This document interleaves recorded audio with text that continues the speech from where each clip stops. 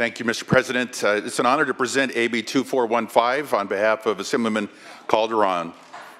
AB 2415 adds a Chief Health Director and a Chief Operating Officer to the group of key executives for which the CalPERS Board of Administration has authority to set compensation, conditions of employment, and performance standards.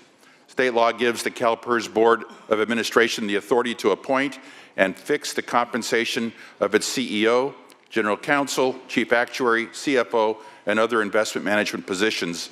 This authority allows CalPERS to set compensation for these positions so as to be competitive with other agencies and the private sector for prospective candidates. However, CalPERS does not have the authority to set the compensation for its Chief Health Director or Chief Operating Officer and the Deputy Executive Officer of Operations and Technology. Having compensation for these positions that are set below that of similar agencies and the private sector makes it difficult for the CalPERS Board to recruit and retain talent in these positions.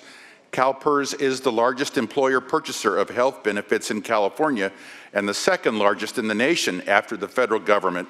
This magnitude justifies commensurate compensation packages. AB 2415 will give the Board of CalPERS the authority to appoint and fix the compensation of its Chief Health Director and Chief Operating Officer, and I respectfully request an aye vote.